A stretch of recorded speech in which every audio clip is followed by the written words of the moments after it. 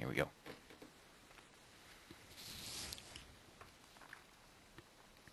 Alright, good afternoon everyone. Today is Wednesday, February 13th, 2013. Today, let's go over the results first. Okay, we were on the Russell, we were -1 tick. On the NQ, we were -8. On gold, +4. Soybeans, +6. And crude oil, +5. So we had a net up day again, better than 2 points. It took us 14 minutes and 2 trades this morning to get to +2 points. We took our first trade was +3 ticks on gold. It actually went much more than that. I had moved my stop, trailed my stop to break even +3 ticks when it was dropping down. It went to +9, I think, 8 or 9, and I had my stop at +3 ticks. And then the soybeans, we took 6 ticks on soybeans in the next trade, and that put us at a little over 2 points. All right. Let's just start with the soybeans today. All right, we'll go right there. Now, in the pre-market on the soybeans today, we had, let's see, there was some big movement. I didn't take any of these trades, but I did highlight them. This was very early pre-market when the market started to move down. I'll show a picture here. I used this in the live trading room as an example. Let's look at the short side of this. Okay, you look for your bearish cross, which was actually way up here, bearish cross.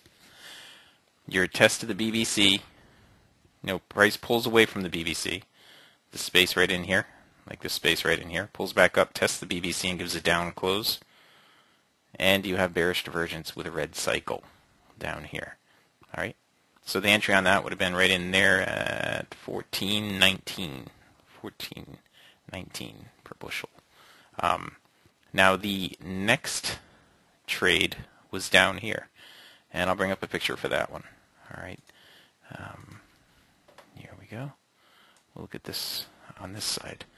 When price has so much momentum that it doesn't pull back all the way to the BBC, you can draw a little trend line up the bottoms like this when it starts to pull back, when it tries to pull back. And then as long as you have divergence down here on the bottom, Frank, as long as you have divergence down here on the bottom, you can take that close below the trend line. All right, the cycle doesn't have to be the right color. As long as there's still divergence there, you can take that close below the trend line. All right, down close below the trend line.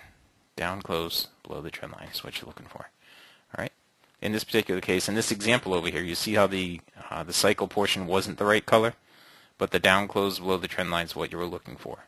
Same thing over here on the other side, the long trade, the up close above the trend line with a red cycle. That's what you were looking for. Okay. Now that's what I'm going to be showing you again and again and again on all these charts. All right, those two things that we just showed. My first trade on the soybeans was right here. Price, we had the bullish cross, pulled away, came back, tested the BBC, gave an up close, but we had red on the cycle, so I waited for an up close on the other side of the trend line. All right, I got in on the other side of the trend line. I put a target right in here at 6 ticks, and it took me out at 6 ticks. It went about 4 more than that, and then it came back down. Gave another opportunity right in here. I didn't take this one. That one went about 4 or 5 ticks. Then it got choppy in here for a little while. This is, 10 or 15 minutes in here. It got choppy, and then up here, it got choppy again. We didn't trade anymore in the soybeans. The next opportunity to trade would have been right here. That went 4 ticks. Then, let's see. That was the last opportunity to trade the soybeans. Okay. And that's where it stands on the morning. Well, right now, we don't have any divergence on the bottom, so there's no opportunity right now either. All right. Now I'm going to go over to the left where the crude oil is, and I'll start over there. I didn't mark up the trade that I took on crude this morning. I don't know why, but it was just a 5-tick trade anyway. But you can see right here we have bullish divergence. This is the current market. We have bullish divergence. Prices coming back to test the BBC. If it actually hits the BBC and gives an up close, that would be a spot where you could go long. If it doesn't hit the BBC, then you would need an up close. Okay, it did hit it.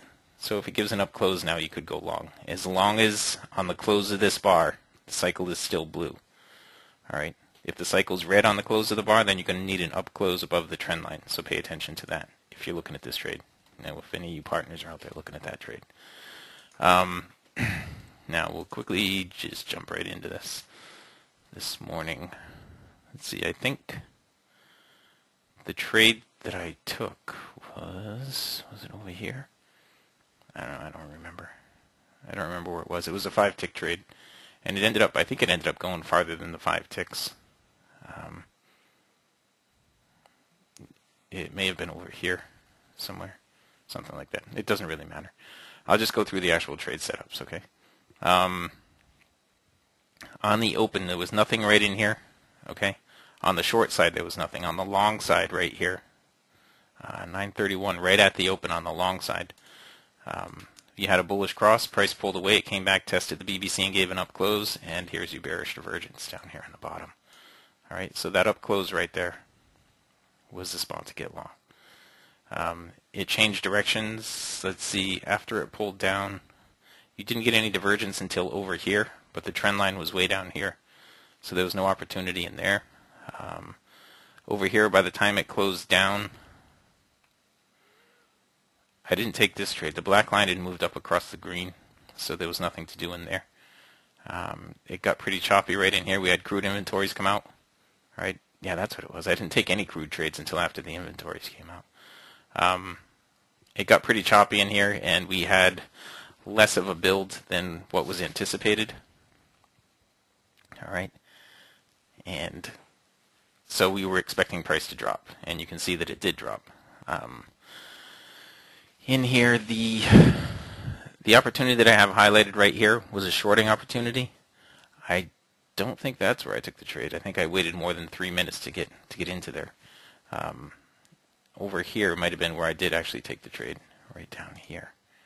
All right, when price was moving pretty quick in here, and there was a trading opportunity right here on. Actually, that was an up close below the trend line. On a down close below this trend line right here. This down close right here had bearish divergence. All right, so that was the spot to take the trade. And I thought the trade that I did take went on to make quite a few more points or more ticks than what I took out of it. That might have been the spot that I traded. I'd have to go back and look. But anyway, price moved down. Then over here there was another opportunity. We needed a down close below the trend line. The down close happened right there.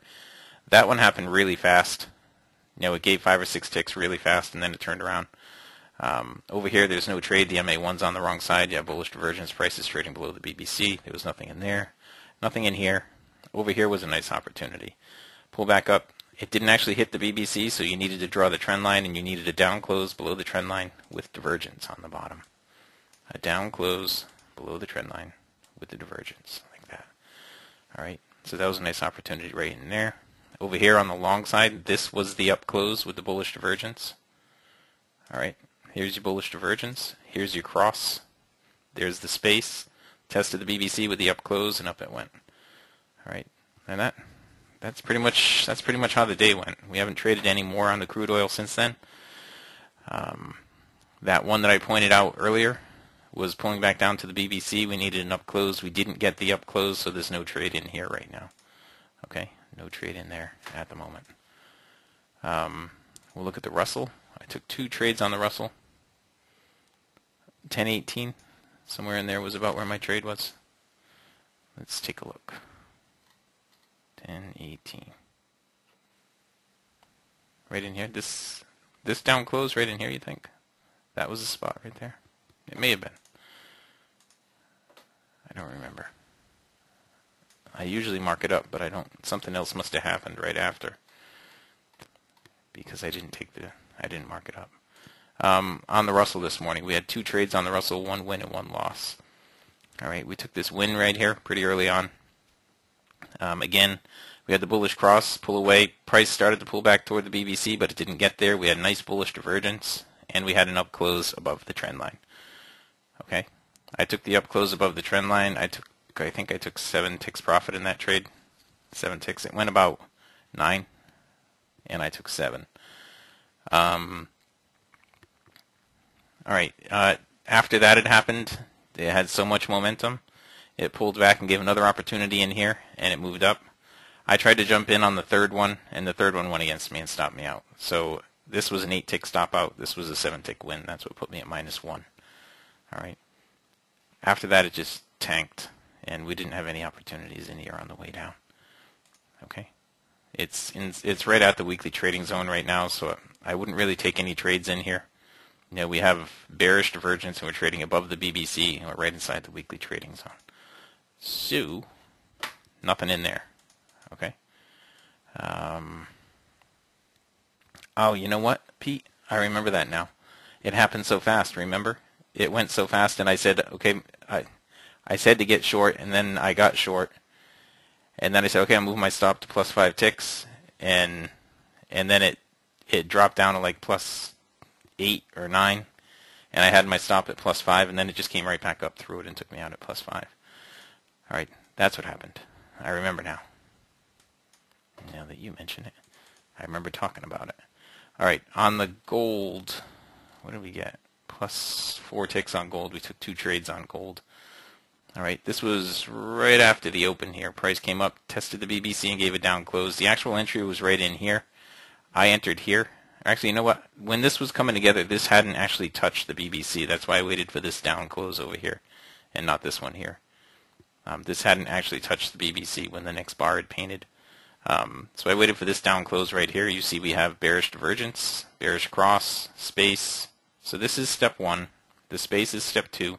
Tested the BBC with the down close is step 3.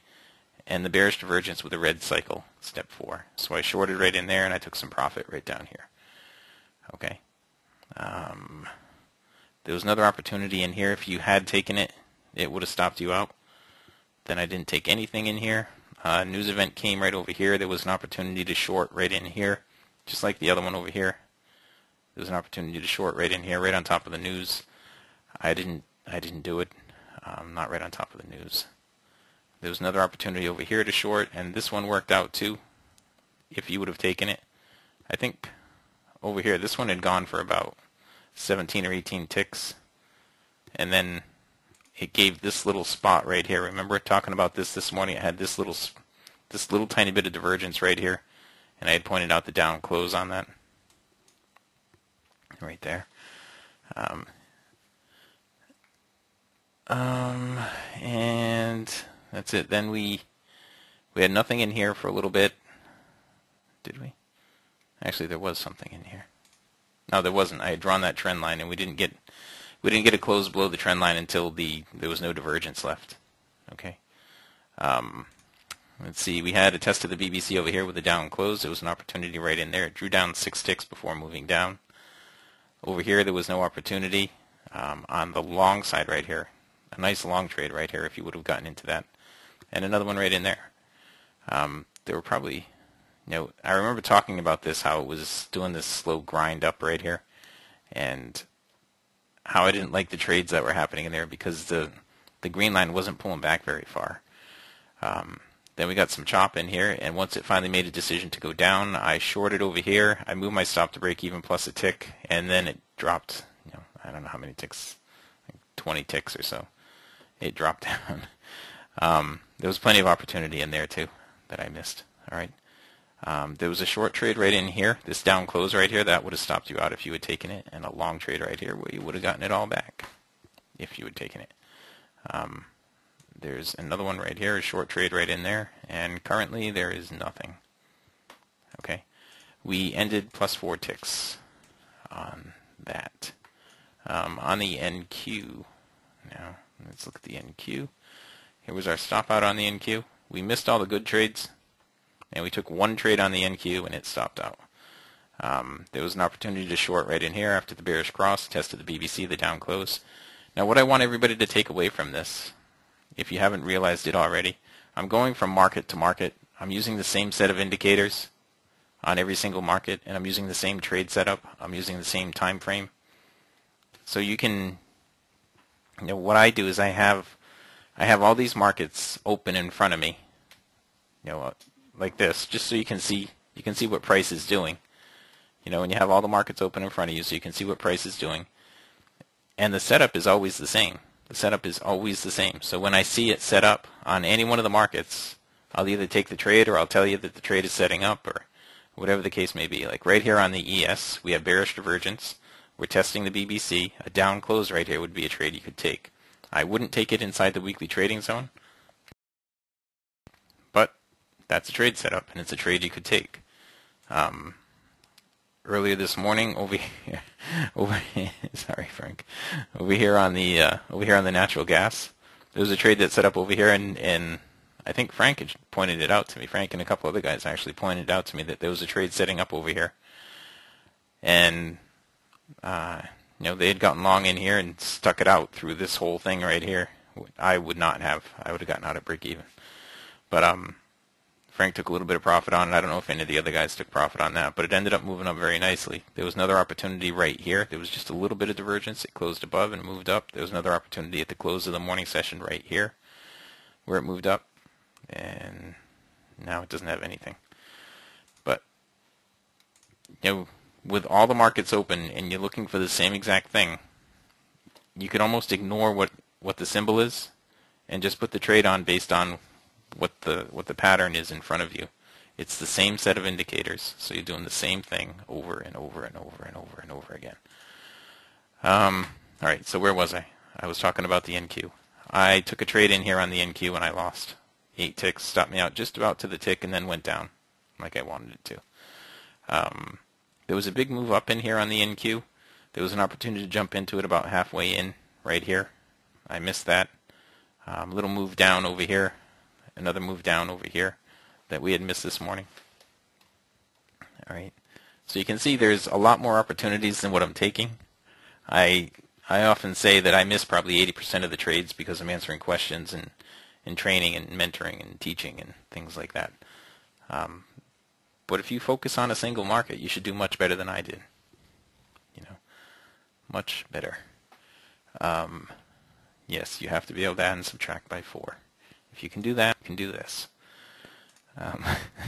It's like right over here on the natural gas again. You can draw a trend line down this. Right here we have 2 bars. You can draw a trend line. We don't have divergence yet. I don't think we're going to get divergence. If we get an up close on this bar, we're not going to have any divergence. So there'd be nothing you can do over there. Let's see. Let me finish up what I was doing here. I started out to the left. We had the crude oil. I did the Russell.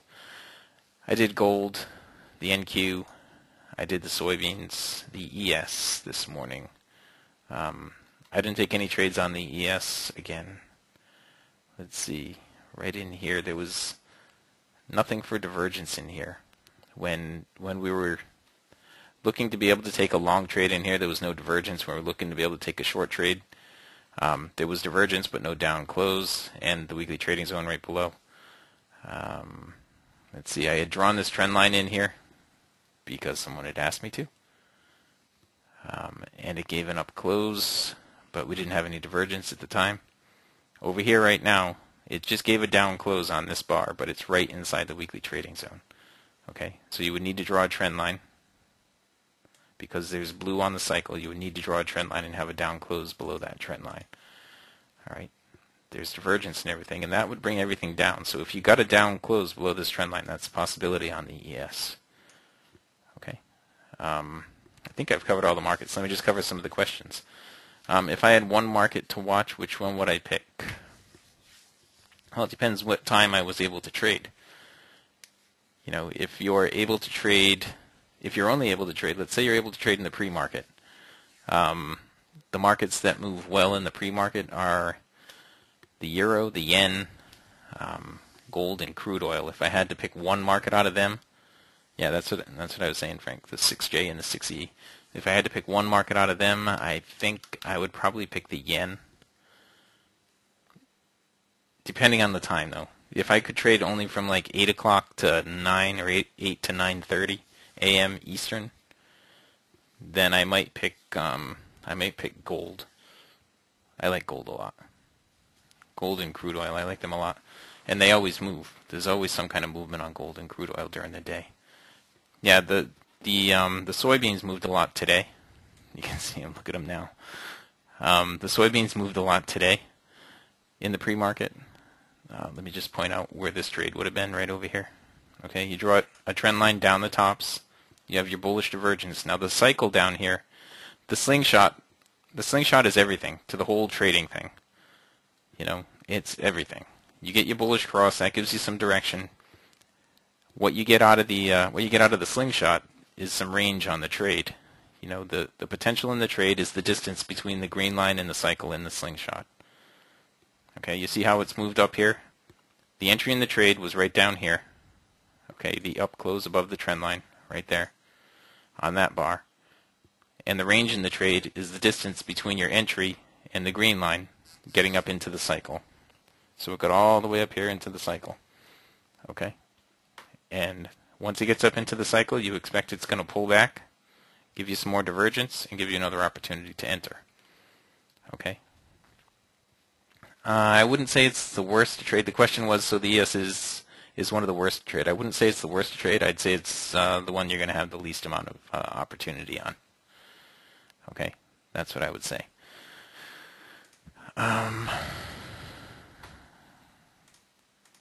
You know, if you're looking for something that's $12.50 a tick, the soybeans are $12.50 a tick, the yen is $12.50 a tick, the euro is $12.50 a tick. Okay, if that's the thing you're looking for in whatever vehicle it is you're going to trade. You know, if you're looking for something with a ton of liquidity, well, how many contracts are you looking to trade? You're going to trade 100 contracts? You're going to trade 1,000 contracts? If you're going to trade 1,000 contracts, then the ES might be the one for you. Okay, but you're only going to trade once or twice. If you're going to trade, 50 contracts, something like that, then any one of these markets would work. You're going to have some slippage, but any one of the markets would work. Okay? If you're going to trade 3, then any one of these markets would be just fine. All right, any one. Let's see, I was pointing out, I was trying to point out to you markets that have some pre-market activity. This was gold this morning. You see gold had this big move down right here, right before the open. All right, and this big move up after the news events came out. So gold is really reactive to news events and things like that. You don't try to play the news event, but just be ready to be in the market when it happens. Okay, that's all you have to do. Crude oil is another one that I mentioned to you. Has good pre-market activity. If you're going to pick one, and for some reason I'm focused on the pre-market because you asked if there was one market you were going to trade. I had said gold. Crude oil right here. It usually has some pretty good pre-market activity, but it usually starts right around here, right around 8 o'clock. Okay, that's when the good pre-market activity usually starts. And you can see there were a couple of opportunities in here. Right here on the short side. Now, if you're just looking to make 2 points a day, then that was easily here. Easily. Handily. You could have had this right here, your 2 points. Right here, your 2 points. Let's see. Over here. And right there. So if you were just looking to make 2 points a day, in that 1 hour span right there, it's actually not even a full hour. About 40-50 minutes right there, there were 4 opportunities for you to make 2 points. And the market opened up, and right before the market opened up. So in this 1 hour span, there were 5 opportunities. All right. So if that's what you're looking for, and that's what we try to show. If you want to trade when when the markets are active, then again, any one of these would be good. The ES is going to give you the fewest amount of trades. All right, but if you're looking to trade with a lot of contracts, then the ES is a lot, meaning several hundred, then the ES is the one for you. If you're just looking to trade 10, less than 10, less than 20, then any one of these markets would work just fine.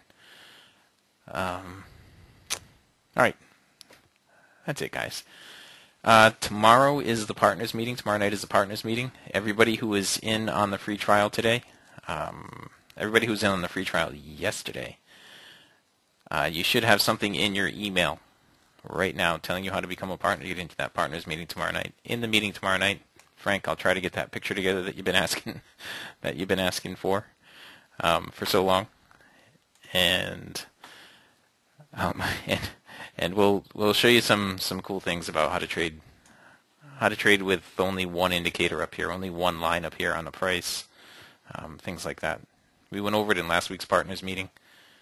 I color-coded my my spreadsheet. You can see all the green are up days, and there's my one down day so far this year. That was last week. Yeah. So far, so good. You get it? All right, gonna wrap it up here, and that, my friends, is the end of the recording.